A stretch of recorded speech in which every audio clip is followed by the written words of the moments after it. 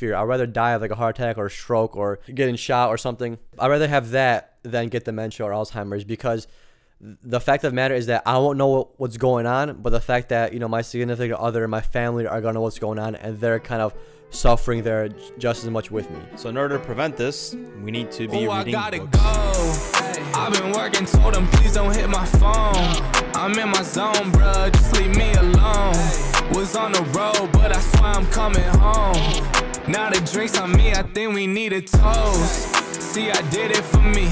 Now my old friends calling, told them nothing's for free. Told me time is money, dog, swear I paid all my fees. I was starving for this game, now my family can eat. Welcome everyone to another episode of the Cup of Nurses podcast here on A Cup of News with your hosts, Matt and myself, Peter. Thank you for tuning in. If you guys don't know, make sure to check us on YouTube. We have all our videos on YouTube and officially now on Spotify as well. So if you're listening, you might want to flip that screen and pop the video on. Matt's wearing an awesome t-shirt spelled out love in medical things. Got a syringe, stethoscope, and some band-aids over there. I have the coffee scrubs, rubber gloves, which is going to be available soon on A Cup of Nurses shop. And for those that don't know, we have a website. We're sparking it up, sprucing it up a little bit. Matt's having all hands on deck right there for y'all. You guys can check out all our old episodes, all our blog posts. That's cupofnurses.com. And of course, the shop is cupofnurses.shop. If you guys like us on YouTube, make sure you leave a comment. Make sure you like. If you guys have any episode ideas, shoot us a DM. Mention us in a Facebook group or hit us up on a Facebook page. We're on basically all social platforms now, I believe, if I'm not mistaken. And also, don't forget to check out frontlinewarriorsclub.com. That's our sister site, and that's kind of where we house our more mindfulness, wellness, conscious opening of your body kind of stuff, you could say. Blog posts over there, and we have some new stuff coming out shortly, pretty soon here regarding that website. We're still trying to grow that site, and we're just bouncing off ideas, but it's a really cool place to learn more about yourself, more about nutrition, just more about anything kind of health related. And of course, Pronto, spelled PRLTO.com, is going to be launched here shortly. Landing pages should be already out, so if you could go on that, check us out. You could subscribe there, add your email address, add your zip code, first and last name, because that's something that we've been working on for the past, I want to say 6 to 8 months now, and it's going to revolutionize and innovate how we do healthcare employment and just how healthcare workers find jobs, pursue their passions, goals, and education. And it's really neat because we're trying to kind of unite everything in healthcare. A lot of moving pieces going on over there. We're just trying to bring it all into one, because it could get very complicated and very confusing once you leave nursing school. What's up, Matt? Hello, beautiful people. On today's episode, we're going to talk about the 3 reasons why you should be reading books. And towards the end of the episode, we're going to talk about one of our favorite books that we each read for the past year. And it's going to be a little bit about life, philosophy. So definitely put on your critical thinking caps. We're going to take a deep dive as always in these episodes. But this month is February, and it's actually National Library Lovers Month. So if you own a book, if you love reading books, housing them, organizing them, categorizing, studying, anything book related, this is the month of February for it. So we're going to talk about our favorite books. You're looking back when we're scripting this episode, like in school, in high school, I never really liked reading books. There's actually one book that I liked reading in high school. It was like The Last Kingdom, and it was a book about the Anglo-Saxons and the Vikings. How I think there's a movie on it now. It's called The Kingdom as well. It's on Netflix. But it's basically an Anglo-Saxon kid that his father gets killed, and he gets given to like the Vikings, and he's raised as a Viking, and then he kind of switches sides here and there. That's probably my favorite book that I've probably read all through, I guess, high school and grade school, because I never liked reading. Because every time somebody made you read something, it was nothing that you wanted to read. And I was one of those kids that if you told me to do something, I really didn't want to do it, so I tried to avoid as much as possible. And then I didn't really start to get into reading on my own, you could say, or actually like enjoying it, probably until, I don't know, maybe like the last semester of nursing school. Because in nursing school, you read a lot of textbooks. So if I'm reading a lot of textbooks, I really don't get any enjoyment from reading like other books. I'm just reading. I'd rather do something else because I'm stuck in class reading the board, reading the PowerPoints, and I got to come home, read textbooks. I wasn't really a fan of reading like books for fun. And then, yeah, like I said, last semester of college, I kind of start taking it upon myself to read. And then coming out of college, I really started to read books that I liked, because I realized that, hey, there's books about all sorts of things. And I was really big into like history, science, philosophy, like theory-based things in psychology. So I decided to read like these kind of books, and ever since then, I kind of, you could say, fell in love with anything nonfiction, right? Nonfiction means real, right?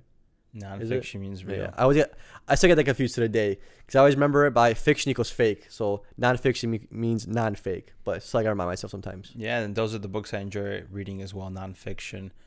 And definitely like being younger and being foreign, being forced to learn a different language and reading books that you didn't want to begin with, it was really hard to cultivate that love to read. I despised reading. I remember faking the book reports. I remember faking a Lord of the Rings. I told the teacher I read the book, and I really just watched the movie and did the book report.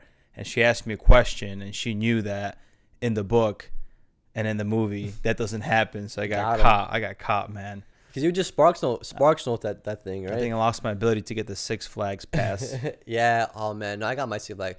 Dude, I remember getting a Six Flags pass in grade school when we used to go to school together. And I remember your mom was a chaperone there. Oh, in 5th grade? Yeah. And I remember going on a roller coaster ride with her. She was super scared, and I was kind of scared too. But I don't know how you ended Did you up. hold my mom's hand or what? Maybe. I have no idea. Maybe she held my hand. I don't know. But like we were both scared, and somehow we just dared together, and that's probably the first time I ever met your mom. It's funny because I bought a baby blue hat for that like event. That was really cool. And this baby blue hat lasted about a good hour because we went on the water slide with the log. Shit flew right out. Yeah, man. Oh, good times. Good times. Yeah, but book reports. But I used to spark notes the crap out of those. And my English professor in high school wasn't really tech savvy for the first, I want to say, 2 years. And then the 3rd year of high school and the 4th, we had this younger guy. And he would potentially go on, not potentially, but he would purposely go on Spark Notes so he would know what to not put on the exam. So he would kind of weasel his way into figuring out who actually read the book and who didn't. And he was a perfect teacher for people like you. Yeah, perfect, because he got my ass every time. Yep. And what's even worse, like, can you imagine yourself reading a book in Polish? I've done it before, but it's tough now because I am not keeping up with Polish books.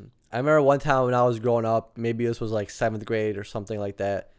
One of my aunts brought me a Polish version of Harry Potter, and I was like so excited to read it. I'm like, yeah, I'm gonna read this book, because you're a kid and you didn't really know how much focus and energy reading a book takes. And I was like, yeah, I got through the first page. It took me like 4 days, bro. And it was bad. I had to have my mom help me out with some of these words. And you're still reading Harry Potter to this day. Dude, that book is sitting on a shelf ever since. Still in my parents' house, still in the same place I left it, bro. The Polish. That's the first Polish book that I genuinely wanted to read, and the last one, because I couldn't do it. So speaking of reading, let's talk a little bit about the history of reading and where this all started. So it actually started about 4,000 to 6,000 BCE in Mesopotamia, which according to history is the first known civilization. And they cultivated human civilization there, and we discovered like cuneiform, which was the oldest form of writing and scripting, basically. And what they used there is they kept track with like squiggly lines, which represented goats and oxes, which was like an ability to list goods. So they used writing at first to trade and eventually to storytell. If you look at those caves in Africa, remember when there's like the bulls and all that. Yeah. Whatever was there. I remember on History Channel back then. I'm not going to make this up right now. Nah, I believe you, man. I've seen the same bulls, bro. I'm telling you, man. 2 oxen equals 1 bull. Yeah, back in the day, they used to trade like that, bro. Barter. Yeah, and that's how writing started. And if we kind of fast pace to our current society, people use writing to transport themselves to a different world. We personally like nonfiction and self-improvement. There's people that read books to escape reality in a sense. They get to know different characters, different stories. They learn about different emotions that these characters have that they otherwise wouldn't be feeling if they wouldn't be reading the book. So it really takes you on a journey, and there's more to reading than just enjoying it. There's actually real benefits that we're going to talk about on the show, as well as physical and both mental health. So the first one is that reading reduces stress.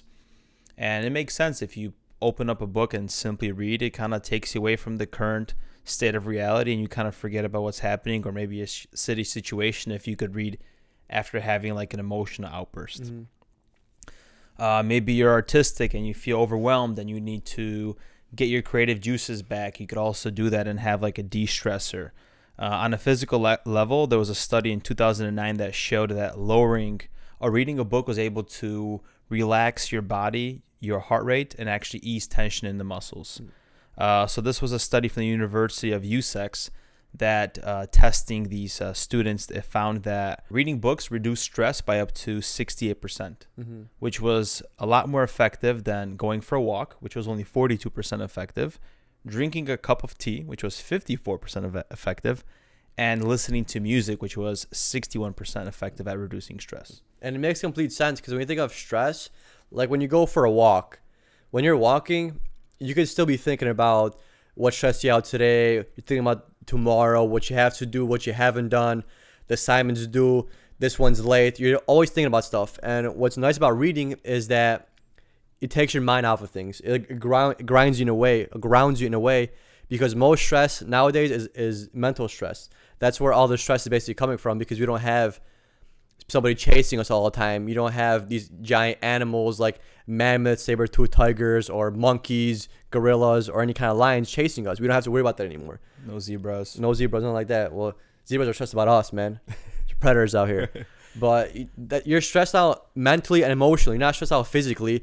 It's these mental and physical, or these mental and emotional stresses that cause you physical stress, you could say, but all starts in your brain. So if you get your mind off of these things, well, then guess what? It's going to naturally decrease the amount of stress in your body, which 100% makes sense. That's why it's more beneficial than a walk, because when you're walking or you're doing something physical, you're not really always not thinking about things, except maybe when you're doing something really strenuous or hard, like trying to lift heavy weight, where you got to really focus in on that weight because you want to get a good lift in, or you're trying to be safe. If you're just going for a walk, or maybe just drinking some tea, your mind's still rolling, and you're not gonna get past that stress if you don't take that mind off of it. Escape into a book. That's what I'm saying. Another study in 2009 compared the effects of yoga, humor, and reading a book. So they took students from a health science program in the United States, and the study found that reading for 30 minutes lowered blood pressure, heart rate, and feelings of psychological distress just as effective as yoga and humor did. So all you really need to do is just schedule 30 minutes in your day, and it's going to have the same effects as going to a yoga studio for 1 hour, according to research when it comes to stress. I wonder if the type of book you are reading has anything to do with these effects, because you know how a lot of females like those crime ones where somebody gets kidnapped and things like that, because a lot of girls watch 50 those crime Shades stuff. of Grey. Yeah, I mean 50 Shades of Grey is different. That's more of like a Stimulates you. Yeah, like a sexual kind of bondage thing versus like the stuff that's I don't know what that show is on Netflix where that guy kidnaps people and then he kills them and stuff like that. Dexter? No, that one's pretty cool. But there's like one show that the girl used to watch that I know. It was just like this guy that was like a psychopath. He would follow girls or something, and then he would kidnap them, and then he would hold them hostage for a little bit, and then he would let them go. It was weird. So that's what they like, you're saying. Yeah, because a lot of women speculating here. We're not being sexist. No, this is a fact. This is a fact. Women prefer crime novels. That's why women always watch the crime stuff on Netflix. That's like the target audience is females, and I don't know why it's like that. Because if you put a girl in a situation, no girl wants to be in a situation, but somehow they want to watch about it, which is strange. We have 70% audience female, so we should probably talk about a book that has to do with crime. Probably boost up the downloads here. Maybe. Or or y'all could tell us why do you like these things so much, because it always blew my mind. Like I don't like it. Like I don't want to watch a thing about a psychopath stalking women and then kidnapping them, or like those TV shows that are based on true events, how this murderer raped like 12 women and killed like another 16. Like shit, like I don't want to watch something about a female that killed 16 dudes and like chopped their heads off or something, right? Like, but for some reason y'all females like that kind of stuff for whatever reason. It's like I don't know if it's programmed in or what, but it's always strange. I'm not a fan of it. Let us know. Hit us up in the DMs. Yeah, you can let Matt know. Matt will pass that information to me, or you can just drop a comment on YouTube. You could drop a comment on a Facebook group or whatever. Exactly. Like, or you don't know, but if you don't know, then that's why we're telling you. Peter's saying that because I keep catching him saying that word, Reading strains your brain. So there was a study in 2013 that showed how reading a novel increased communication between different parts of the brain that controlled language processing. And these changes were segregated into different networks that was associated with short-term changes that occurred in the left angular gyrus, which is in charge of language, reading, and writing, and also the somatosensory cortex, which is all about receiving and processing your five senses. I'm thinking about telepathy right here. You never know. Maybe you got 7, bro. Telekinesis. But that's so true too. If you think about society nowadays, everything is so fast paced.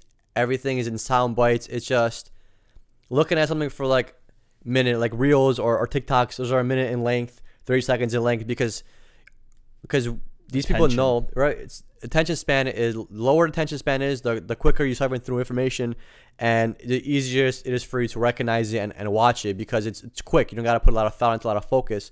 And why reading strengthens your brain is because it flips that switch from short attention span to a long attention span, because now you have to focus on this page for 4 minutes, 5 minutes, however long it takes you to read that book, and then you also have to actually think about it. So not only are you devoting time to reading this, but also devoting time to thinking about this just this one topic, compared to having like 60 different TikToks pop out at you for that 5 minutes in time. Yeah. Which is why I strengthen your brain. And like Matt said, it with the whole neural pathways, there's that one saying, if you don't, or what, something that binds together stays together, or something like that. Neurons that wire together fire together. Yeah, that one.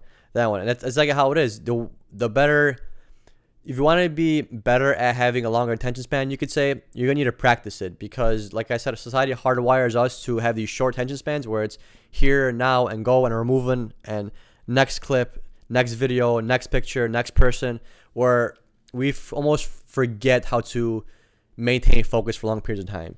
Even watching like a 1 hour podcast, like even for all you Joe Rogan fans out there, or whatever podcast you have, people can't really sit down for 1 hour and listen to a podcast or something long form. You can't, because it's tough. Even like for me, there's not a lot of times where I sit down and watch something for an hour. Usually it's maybe like, it might be an hour in length, but maybe I watch 15 minutes and I get bored and I move on to the next thing. So it kind of shows you how we're almost programmed to just have these short attention spans, and we prefer those sound bites, because if you just hear the sound bites, it's almost like that sound bite is giving you just enough information for you to make a decision. But when you actually have long form content, you actually have to think about it and actually realize that, hey, maybe this is wrong, this is right, compared to a soundbite where it's just like super quick, you don't have time to think about it, so it has to be true almost. Even when you're meditating, you're sitting in your place of sanctuary, trying to concentrate, and all of a sudden your nose itches. And your nose is not itching, your brain is just bored, so it's trying to create some kind of stimulation. Or I'm uncomfortable, now I need to itch my leg. Oh, I need to move around, my back is a little bit. And your mind, it's like your mind is such ADHD that it's trying to just create some kind of stimulation for you to act on. And the way that reading straightens the brain, so it actually works on neurogenesis, and this is the whole process of creating the new neural pathways. And the way this happens is neurogenesis basically creates and sends messages and transmits things to different parts of the brain. And this is what is creating these new networks that you said, neurons that wire fired together. And the way this works is reading material that requires thoughts, consideration. It takes sometimes efforts to metabolize. If you're reading like a philosophy book or something that's nonfiction, or maybe you're dissecting a fiction book and there's a lot going on and you're trying to understand a dialect, but it's leading to the creation of new neurons. And which has long-lasting effects. So definitely reading a book is a good thing. And this goes directly to point number 3, that reading decreases the percentage of cognitive decline. So having an active life mentally is very important to prevent cognitive decline. You hear about it all the time. After 65, you want to keep on having a hobby or something because you're going to have decline. It's a great way to protect yourself against Alzheimer's, dementia, and etc. 100%. And people think that just because they get older or because they're getting older, they associate that with a cognitive decline. But actually, studies show that just because you're getting higher in age, that's not associated with cognitive decline. Your cognition should not decline just because of age. There's usually other factors that cause this. And what's crazy is that Matt found a study that was published in 2020. It was a 14-year longitudinal study with a sample size of about 1,900 Taiwanese older people above the age of 64, and actually showed that the more times you read a week, the better your cognition is. And that goes back to that whole focus thing, because when Matt and I are nurses, majority of older patients, what they tell us for life advice is, A, don't get married too quick, and 2, they always say to stay busy, because your mind's like a muscle. If you don't work it out, it's going to decline over time. Like your biceps. If you don't do curls, if you don't do tricep extensions for your triceps, if you don't bench, if you don't squat, you can't grow these muscles. And for example, if you start going to a gym for 6 months and you work out hard in 6 months, you grow that muscle, and then you stop going for 1 year, 2 years, 3 years, it starts to decline and it starts to wither away. Same with your mind. If your mind is not focused on things, not doing things, well, it's going to wither away because your body's gonna think that it's not needed anymore.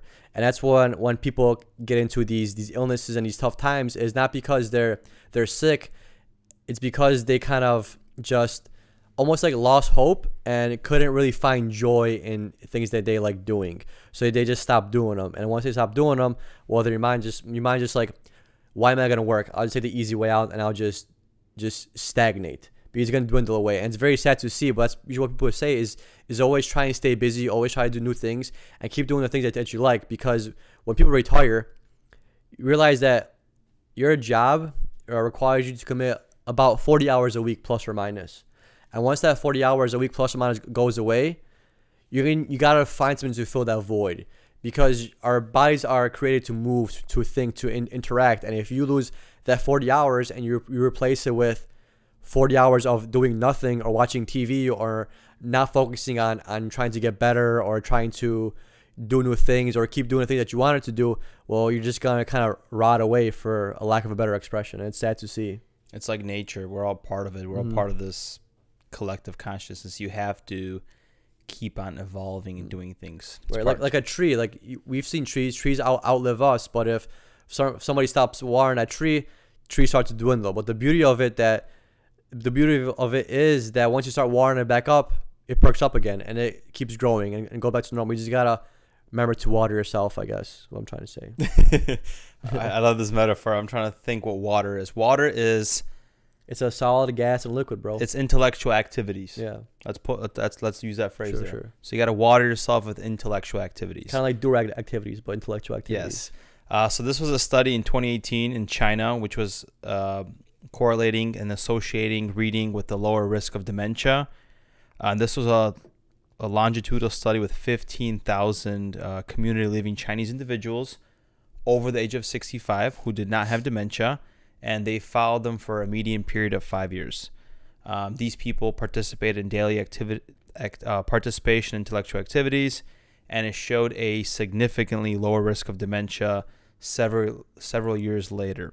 And this is independent of their health behaviors, physical health limitations, and social demographic factors.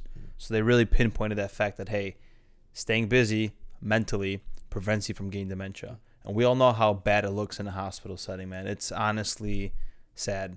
Yeah, it's that phrase where, I mean, I keep forgetting these phrases, but somebody once told me a phrase that's like you come in this world as a child and you go back into this world or you leave this world as a child.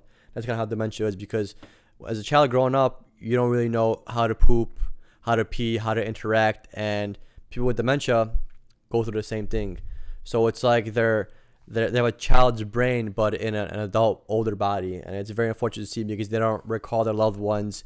And the crazy thing is they don't know that they're going through it, the people with dementia and Alzheimer's, but their loved ones do. So it's like, if you think about it, it's not the biggest struggle for the person that's actually going through it. It's a really big struggle for a person that's not going through it. That's like my biggest fear. I'd rather die of like a heart attack or a stroke or getting shot or something, or get cancer. You said shot. I mean, yeah, it's a quick death, man. You know what I'm saying? Yeah, pop. But whatever. It is what it is. I'd rather have that than get dementia or Alzheimer's, because the fact of the matter is that I won't know what's going on, but the fact that, you know, my significant other and my family are going to know what's going on, and they're kind of suffering there just as much with me. Because with like cancer, for example, why I would have preferred to have cancer over dementia is because I'm going through it and I understand that I'm going through it. So I have some kind of control. But once you have Alzheimer's dementia, you really don't have any control over anything, over your emotions, over your thoughts, because it's almost like, if you think about it, is the soul still there if you don't recollect or comprehend what's going on? Where is it? And if you make peace with your cancer, your family's going to have peace with it, that you're peaceful in your decision. And it's like, it's a warm death technically at the end versus the suffering that this person sees. And imagine if that same person keeps repeating like, oh, you want to go here or you want to go there? And this happened like 10, 15 years ago. and you keep bringing up that old emotion in that person, your family member, and they just keep feeling so sad about it because you're not there, but you want to be there. It's heartbreaking, man. Yeah. Because imagine you having a significant other that you... I got chills, man. Yeah. Like imagine marrying somebody and loving that person for 50 years, and then one day you start declining and you get Alzheimer's, and that person has to take care of you, but you don't know.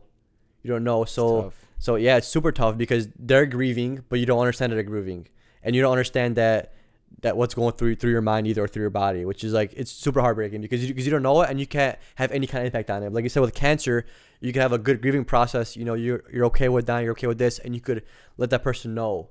You can still tell them you love them, but if you have Alzheimer's, you don't know.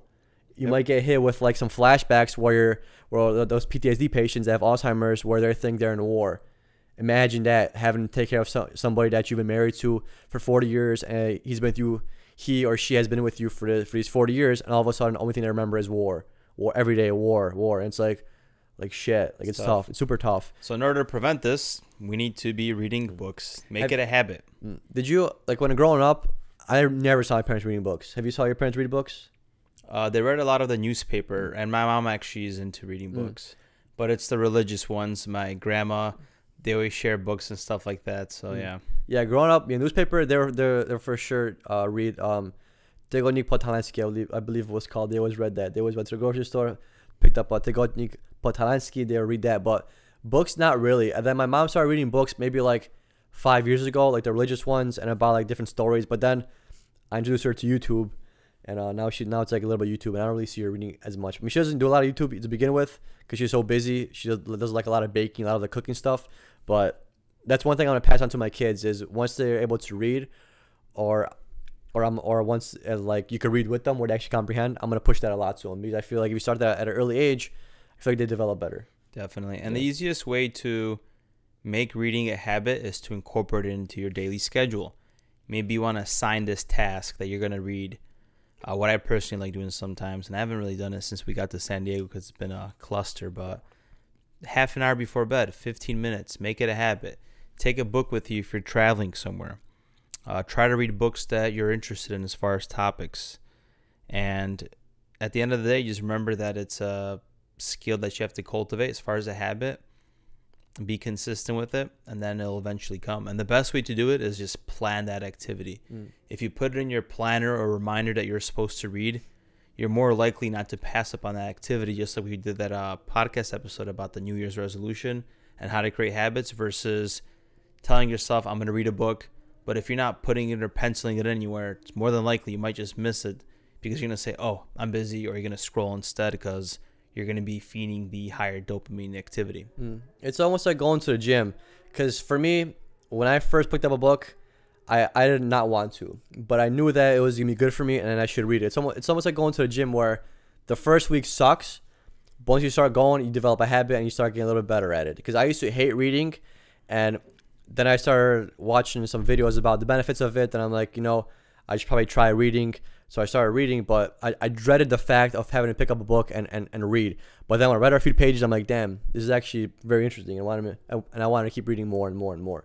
So it sucks picking that book up if you're not really fond of reading. But once you kind of find like a genre that you enjoy, that you like, you're going to stick with it because you learn a lot, especially because I feel like we don't like to waste time a lot.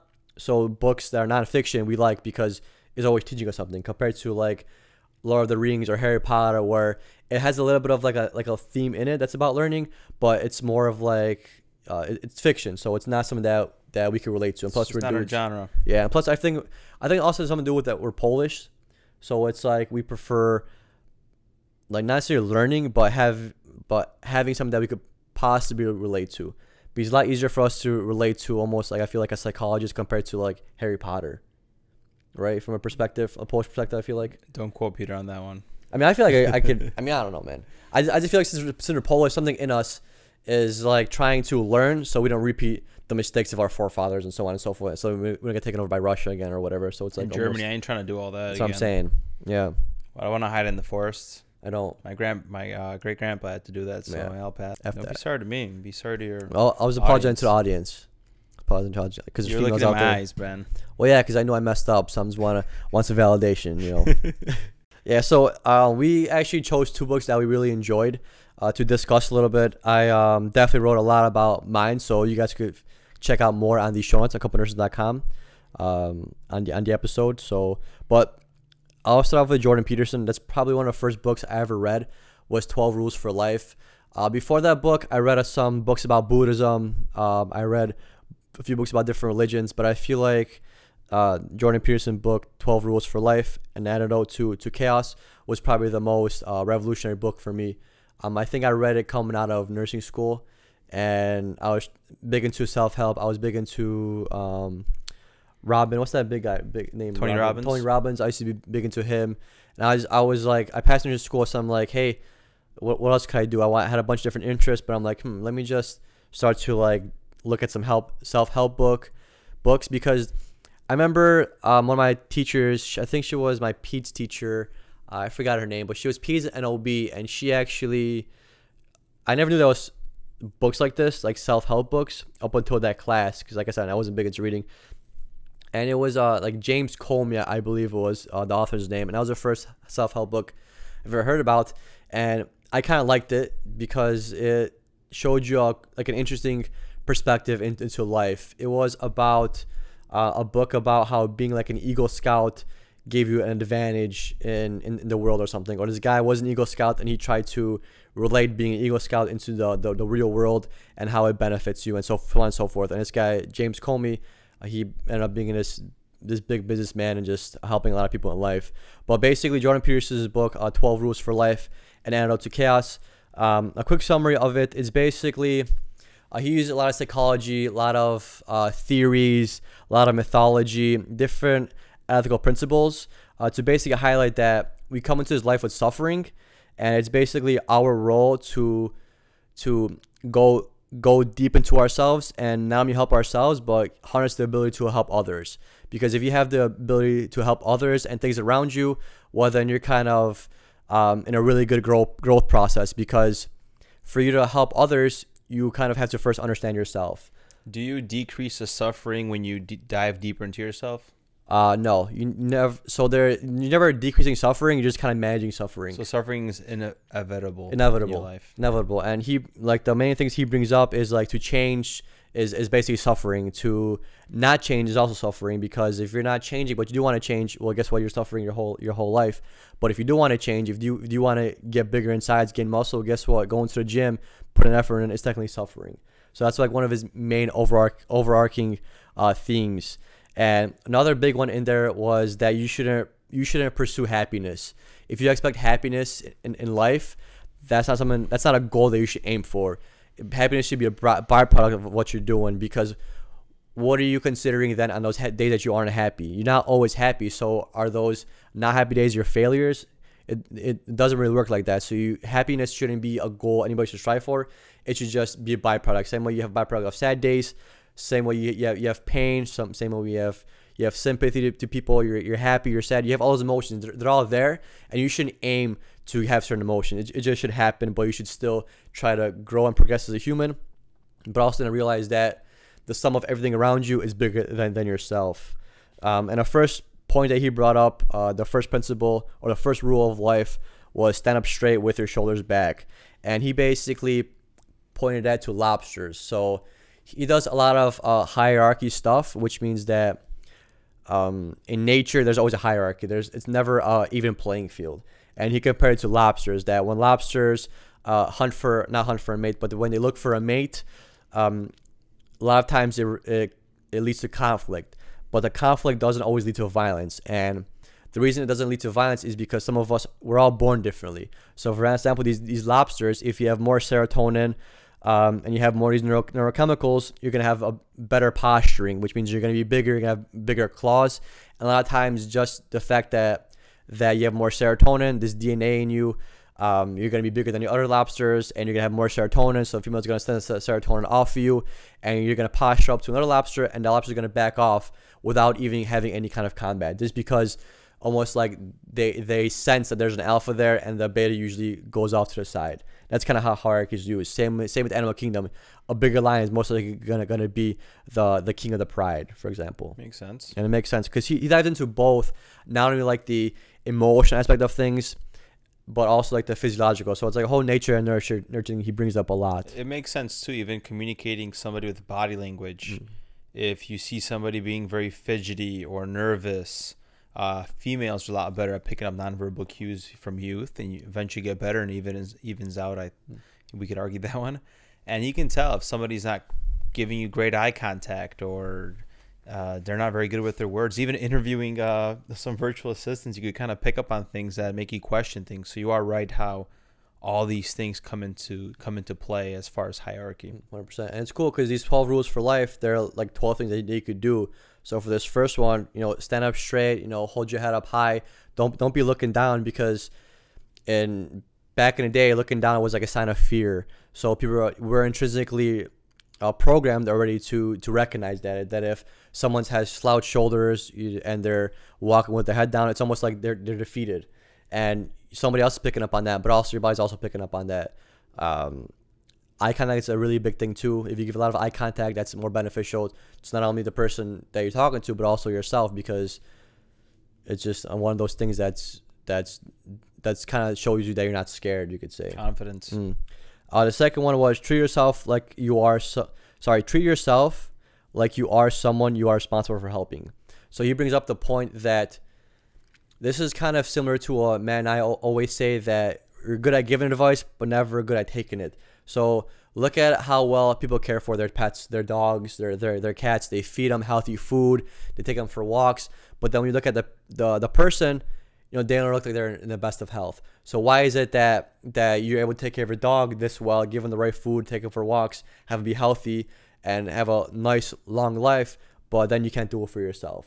So that brings up the point where you gotta change. You gotta actually take care of yourself and realize that, hey, part of life is me taking care of myself. So that was the main factor for that point. Especially like nurses out there, we always come second and neglect that part. 100%. Number 3 is make friends with people who want the best for you. That goes into the point where if you surround yourself with good people, you're gonna be that good person. Same way, you should try to surround yourself with people that are smarter than you, because then you're able to kind of raise your playing field and be amongst them as well. You're gonna learn from them. You're gonna all learn together. So if you wanna be somebody, then surround yourself with people that you want to be, you could say. And that's so true. Like, look at your friends group. If all your friends are doing drugs and partying, well, you're probably doing drugs and partying too. If your friends don't exercise and eat junk food, you probably don't exercise and eat junk food. So surround yourself with people that actually care about you, and that's going to reflect back on you. It's definitely hard to do even in this household when people are like, we're getting Mexican or burrito. Maybe you're not trying to get a burrito today. That peer pressure of both of the guys going out grabbing food just kind of makes you want to submit and go get a burrito. Yeah, but no complaints on that one, man. No complaints. We don't eat a lot, but when we eat out, we go heavy. Point number 5 is do not let your children do anything that makes you dislike them. So people have to realize that internally, we're programmed. We always want to, if somebody upsets us, we want to upset them almost. So it brings up the point where, well, children, they're constant learners, and the fact that we're programmed always to one-up each other, sometimes we do that to our own kids, and we do that to our friends and all that, and it's okay, I guess, to kind of do that, but realize you're doing it and try to catch yourself almost.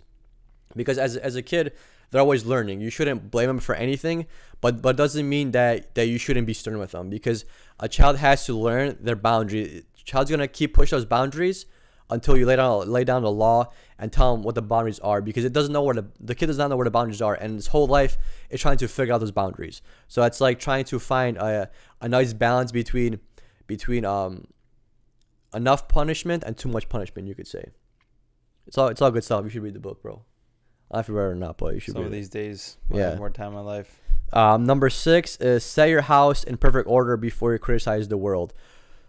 Same thing. I got into a little argument with a Redditor back couple of weeks ago. I'm not gonna get into detail why, because doesn't really matter what Keyboard warrior life. Yeah, it doesn't matter what it is. But basically, one of the things that I said is trying to basically, why don't we stop fast food restaurants in America and try to focus on making America better? And he's like, oh, that's so American of you. Why would you just think of America, not the rest of the world? And then so I brought up the point where it's just like, hey, if I can't fix my own country, how am I gonna fix another country that I don't live in? So it's like, if you don't clean your shit up, how can you give advice to somebody that has their shit dirty too? It's like, you gotta fix yourself and realize that, hey, this worked. Then you could give some advice. You have to first change your life before trying to change someone else's. Because if you're, for example, doing drugs and not a good part of your life, how are you gonna help somebody else to get out of the area? You have to first help yourself to then eventually be able to help somebody else. Really crazy point. He brings up cleaning your room, because once you have a clean room, it's almost like you have a clean mind. Because a lot of times when you go out to someone's house and maybe this is a Polish thing, but when their house is a mess, Polish people pick up on it. Like, even though you don't want to, it's like subliminally ingrained in her brain. It's ingrained, yeah.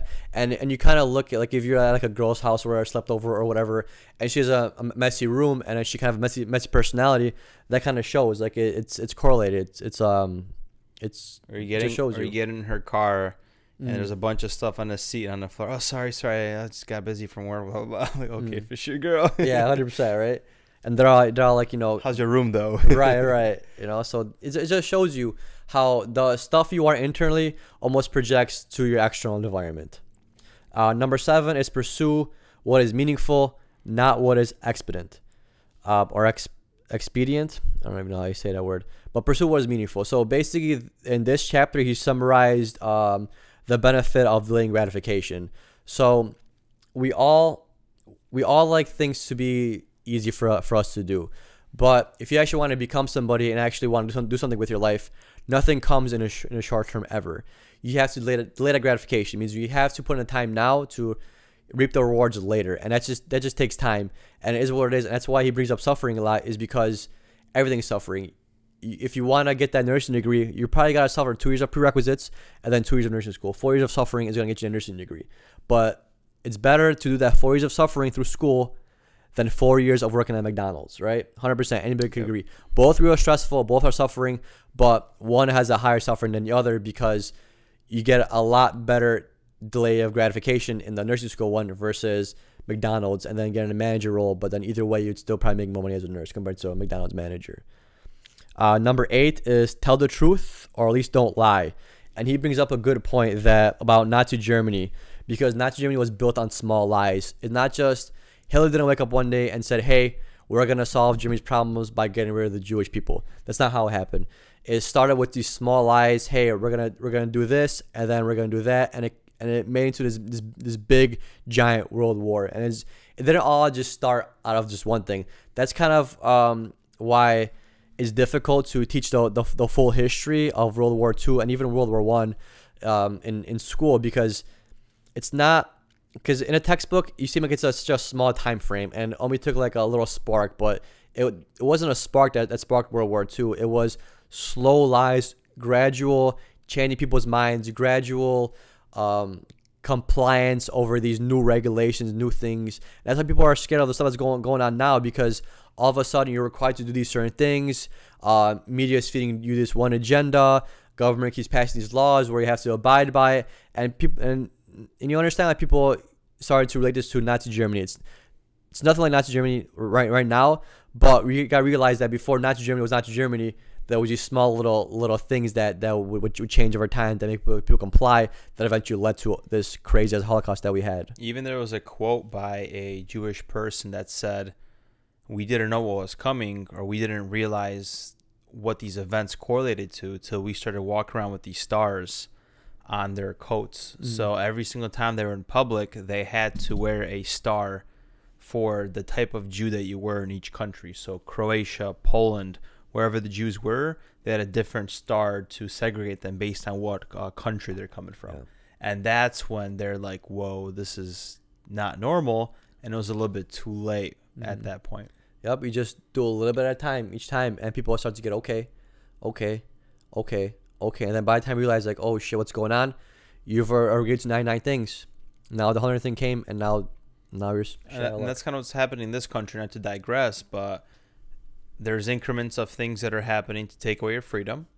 And then there's a resistance in the people. And they're like, okay, let's take a couple of steps back. We take a step back, and then we take 2 steps forward. And we're resistance again. Okay, let's lay back a little bit, push again. And we think that we are having victories, but really we're just still being pushed towards the same trap. 100%. Let's not talk about this. We can go off another tangent here. And it's like people got to realize that once you get a freedom taken away, no one gives that back to you. It's not give it back to you. That's why the whole gun policy thing is. It's like, oh, why can't we have this kind of gun? Why can't we have that kind of gun? Why? Because once you get taken away, it's not gonna change. It's not gonna be given back to you. It doesn't matter, and they're gonna keep taking because it's just how human nature works. Because if you're a government official and you have authority, there's something in us that we want to control something else, especially if you're in government. If you're like a manager, that's why you have sometimes even nurse managers. They go, it's like this power hungry thing, and you don't understand why. But when you're in that role, you're blind to it. You think you know more than everybody else, and you think what you know is right. And it's called ignorance, and sometimes it gets the best of us. Ignorance is a bliss. Number 9 is assume that the person you're listening to might know something you don't. So it's interesting because he highlights that memory, it isn't a tool for the past. It's something that you use for the future. For example, memory doesn't teach you that the stove is hot. It teaches you that you got burned by touching the stove. So it prevents you from repeating the past. That's what memory is there for, so you don't screw up again. That's what people fail to realize, is that memory prevents you from doing the same thing over and over and over again. Otherwise, you'd be psychotic. So let that being a learning lesson to you. Another one is we're going to number 9 again, is next time you listen, don't try to judge the person that you're listening to, and don't try to already evaluate them. Don't try to assume that they're trying to prove a point. Just listen to what they have to say, and that's gonna go a long way, because we're forever learners, and somebody might know more than you, which is okay, but somebody might have a different opinion. But that's okay too, because they're raised differently, they grew up differently, they have different experiences, and that's completely okay. A lot of things that we talk about, that we go through life, is very subjective. Not a lot of things are objective. Yeah, real listening is a skill that you have to cultivate, because a lot of us just project judgment from our own stories that we tell.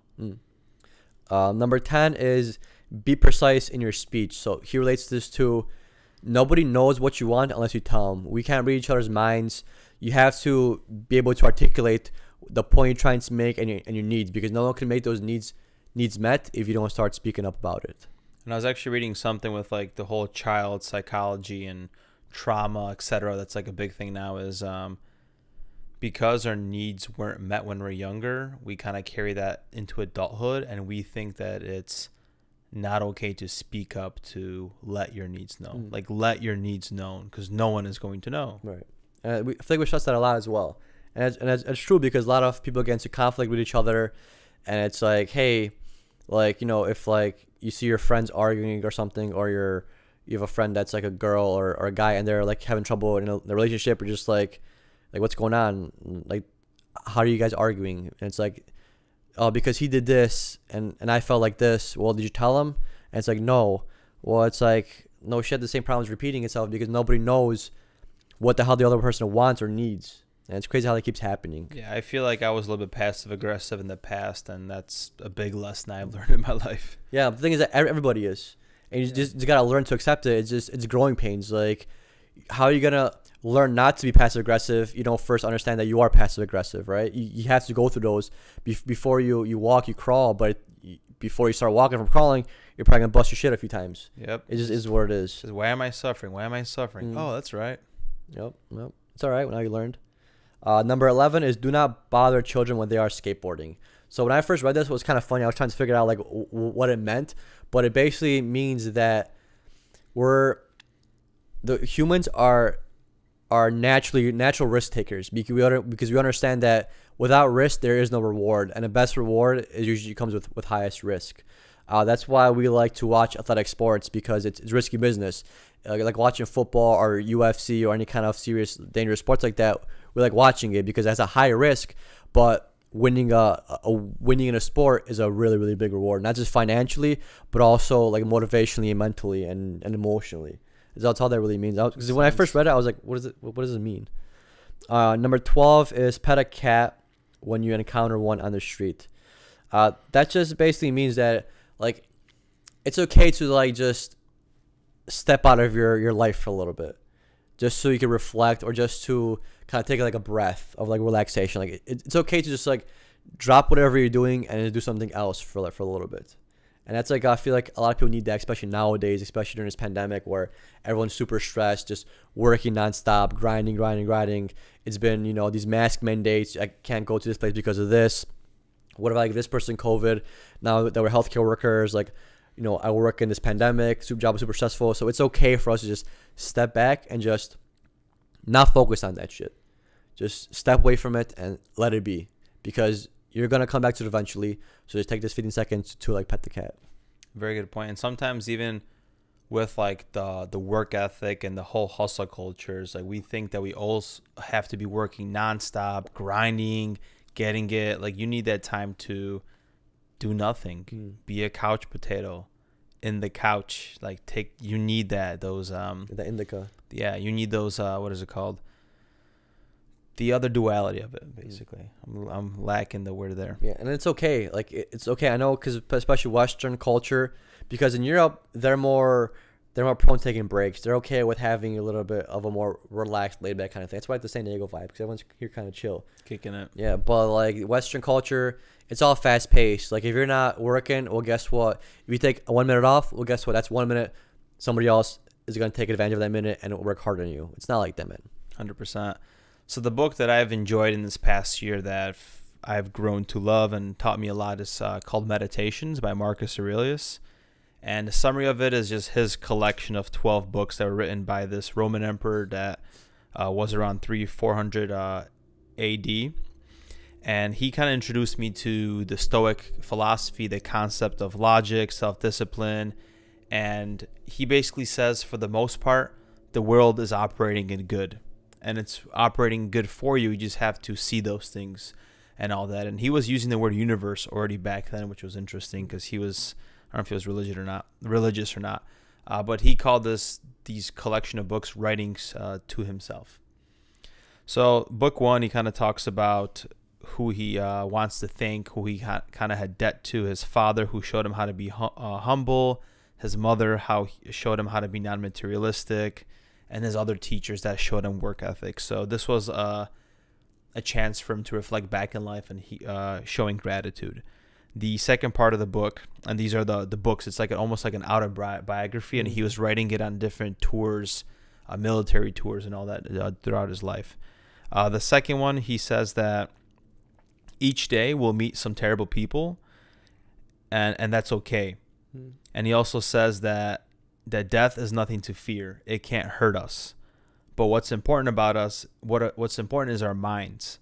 We shouldn't let them be slaves to the selfish passions and to argue, to be anxious, and to be worrying about the present, or just to worry about the present and not to be afraid of the future. Because we can't guarantee anything. But what we can't guarantee any pleasures of the future, but what we can do is, if we can control our mind, we could have freedom in the present moment. And that's the whole Stoic philosophy there. Yeah, it's true, because if you think about it, you're not responsible for your thoughts. You're responsible for your actions. Because some of the thoughts you get sometimes, I guarantee you're just like, how the hell do I think of that? Like, am I kind of a weirdo? But it's really not. It's just like, it's just your mind working. And you got to understand that it's okay to have random thoughts. Might not be the best thoughts, might not be the worst thoughts, but they're random, right? So you got to understand that they're going to be there. But you gotta also understand that you can control the thoughts that you want to take control of. Yes. And it's actually pretty cool. He wrote this while like going to war, right? Yeah, it's almost like, I don't know if it's always in war, but eventually he died. I'm gonna go later in the book, but he eventually died trying to finish this. And then what happened is, these books and writings were just in a book. I don't know what, a library, and then a German printer, whoever noticed these readings of philosophy, is like, wow, this has to be out. So he's the one that ended up publishing his books and became to what it was, because it was just a journal technically. Yeah, I mean, if I was going to war, I'd probably write a book too. It's dope. We take some notes. So book number 3 tells us a little bit about how to be mindful to notice things in life, like the cracks in a loaf of bread or how the texture of the figs and olive looks. So it's just kind of teaching you how to be more present. And he says to talk about things they would not be ashamed of if they were found out. So it's almost like talk to people with respect, essentially. And there's nothing more valuable than pursuing truth, justice, temperance, and things like that. So he was more, Stoics are very about virtue and to go after that. Book number 4, he tells us how to always find solitude in our minds. And this was like a chapter about the universe and how to cultivate peace and happiness as far as how to view others, because we don't have control over them. So this book kind of talks about how preventing that judgment, because you can't control their people. So if you want somebody to behave a certain way, it's always going to lead you to unhappiness because you can't control that other aspect of the human. Right. But you can control how you react to the situation, right? Yes, the response. Book number 5, he basically says each day you should wake up and do good work. As humans, it's our nature to act and contribute to society without expecting something back. So if you do a good deed, you shouldn't expect anything back. Just understand, just to be satisfied with it, live life in virtue, and eventually things are going to come in full circle back to you, and it's going to reward you, because at the end of the day, for the most part, the world is a good place. So virtue has its own reward. It's like, what did he mention? He said, be satisfied with being like vines that bear good fruit. Book number 6. So Marcus Aurelius disavows revenge and saying it's not our duty to injure people and not have like an eye for an eye. So you should always act righteous no matter what the situation is. Because at the end of the day, going back to the Stoic philosophy, you could always control the good things, and you can control your mind and not to be reactive to that person no matter what they did. Right. Book number 7, he advocates patience and tolerance. So he says that nature works like wax. It's continuously transforming, so be patient. And then he kind of reflects back to evil people that you should try your patience and be tolerant of them, and back to the whole happiness and controlling your stimulus and response to people, and you can't control what they ultimately do. Yeah, because eventually leave. Like, we've all had that person that just tried to annoy us, and they tried real hard, and we just ignored it, and without even reacting, they stopped doing it. So it makes sense. Patience is key. And ultimately, like, if that person is bothering you, just don't feed them your energy, because that's what they want from you. Essentially, is attention. Just laugh it off, and that's the best you can do. Like, someone is so serious trying to come after you, and all you do is just kind of think it's a joke, they'll get upset. But what happens is you're not attaching and you're not leaking your energy onto that person. Harder said than done, but it definitely works. It's harder to do it in the moment. But what happens is in these lessons is you might not notice it in the lesson in the present moment. You might realize it like 30 minutes later, an hour later. But then you could start realizing these lessons in your life. And then once again, the situation rises, you could get better at it. And eventually, bam, you could catch yourself in a moment and not react to that negative person, whatever the case might be. Book number 8, he argues how humanity is, we should never be disconnected from humanity. That's like cutting off one of the limbs. We also should be living connected amongst people and even nature. No matter what you encounter, back to controlling your mind, because it's Stoic philosophy. And it's so true, because if you look at like C-19 and everything happening nowadays, everybody's so disconnected. They're acting like NPCs in society. Non-personal. In video games, is basically the computer character. Like, it's like you're trying to shoot the person. They're not real. They're just a fictional character in the game. I don't know how to explain it.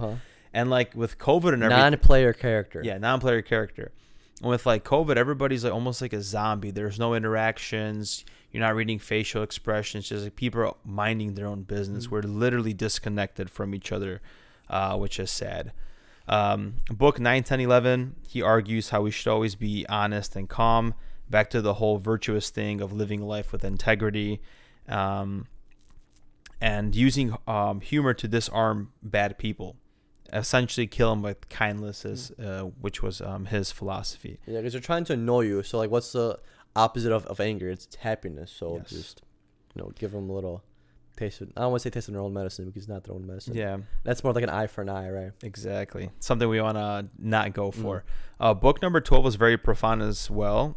It's really spoke to me because he says that we love ourselves at our best, but often we value the opinion of others over our own. So we love ourselves so much, we're so important, yet one person says something and we just take it to heart, and whatever we are, I feel like we don't have character, and it's so easy just to like pop your bubble almost. Like we just need to get more. I'm lacking the word, like Harder, yeah, stay hard. we need a better foundation. Yeah. We don't know our own character, and we just like we're like not a haystack. We're a house of cards. Yeah, we're too reliant on how people view us more than how we view ourselves. And especially now, the age of social media, that's exactly what it is. And it's even tougher, especially for all you females out there, like these Instagram standards. Like, trust me, like, no dude buys these fake Instagram standards. It's just women think that they do. Women think that they have to be this perfect, 10 out of 10. But trust me, you don't. Like, being an 8 is perfect. Just do your thing, And it's like right now, like I'm probably not even doing anybody a favor, like labeling, like this girl's 8 out of 10. Like it's you can't put beauty and personality on numbers, because it's all different. So it's unfortunate what society has become, and just be true to yourself. You don't have to value yourself on other people's opinions, because like Matt said, it with all these books, you can see that majority of people around you, they don't want the best for you.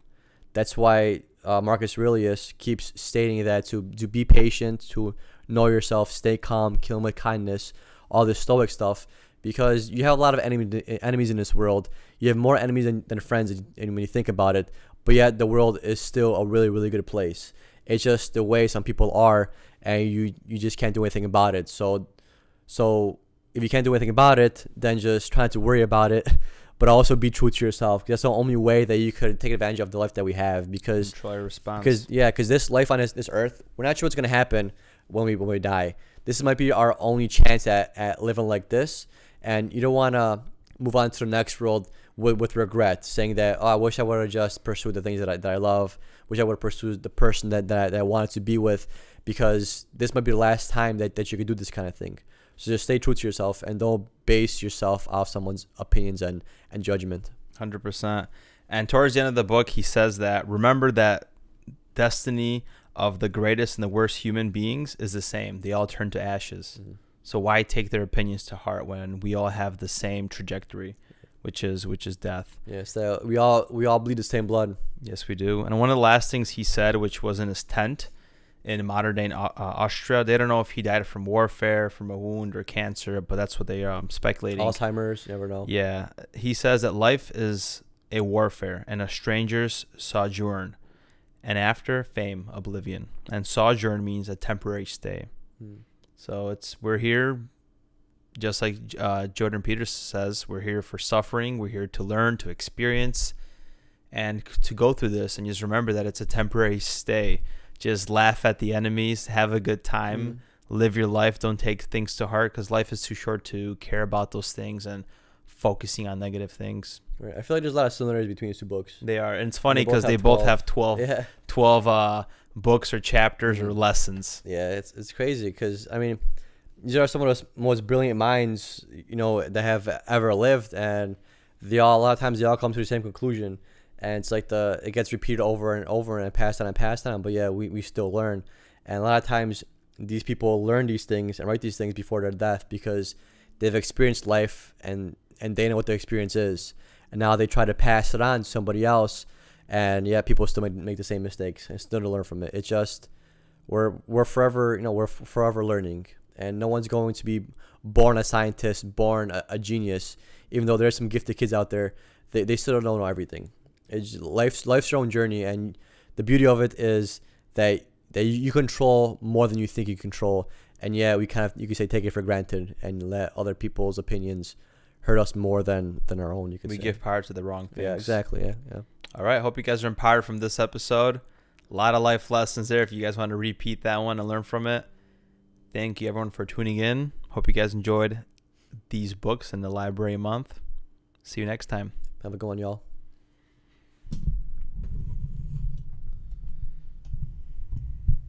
Surprised no camera died. Yeah, right? 1 hour. Back to the standard, bro.